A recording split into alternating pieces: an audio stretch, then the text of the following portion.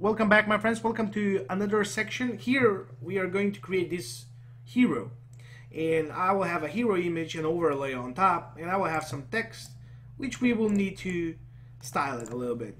So the things that I'm going to use in this section are like not standard. You need the WebKit prefix in order some of them to work. Now, last time I have opened something for you guys here on top, but I didn't show you.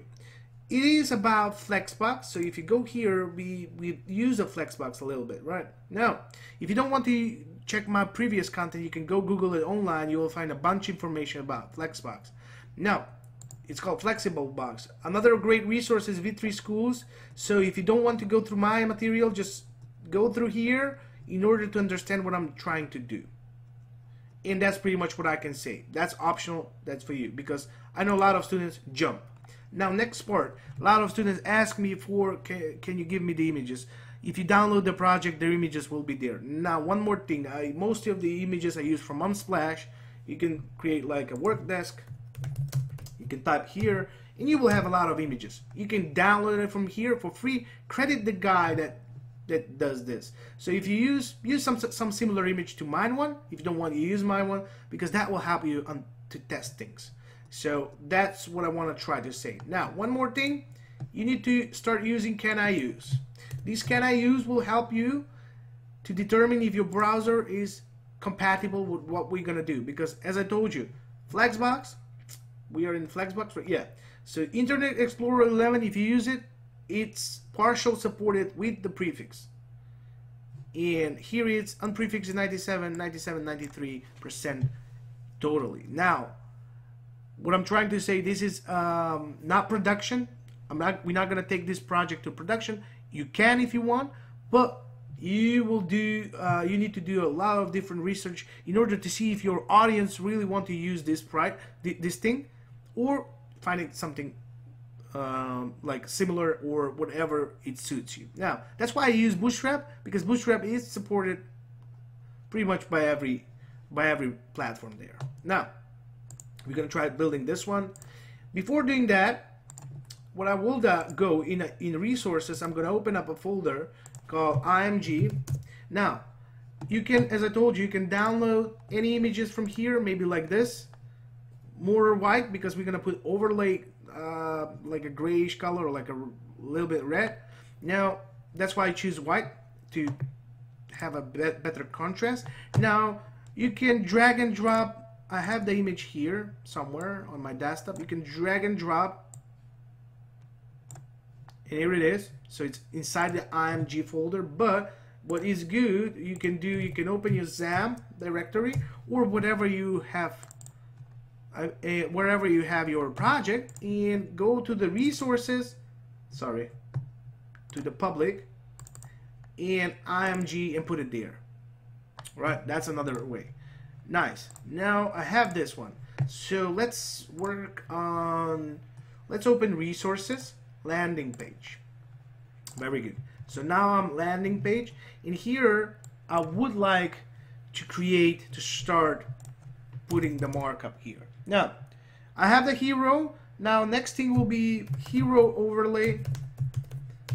And inside, I will have a hero, another class, hero text, where I can have a two text here, H1, and inside this H1 say check my new Laravel course, menu advanced, because we're learning a lot of things. Another one here, I will put a P tag, P with a class of heading, so you can put it here, tertiary. So I'm using this name because this is not my first heading. So I'm gonna have probably this one would be heading primary or secondary. Doesn't matter. So here, just lorem lo tab. It should give you this part. And let's check it out how it looks, because we do have a lot of things open here. Now, that is how it looks. So again, we do have the section header. Now, what we would like to do is to open our SAS, and I'm not gonna put it in the components. but you can. I'm gonna put it in here in this header in the layout. So open up header.scss and we can start using something. Now here I'm gonna target the hero class, and what I can target is I can say width of 100%, height, I just want height to be 100% as well, and I don't need this, I don't need this. And now I'm gonna put background image from here. I'm gonna say URL and just make sure that you know the path, right? IMG, and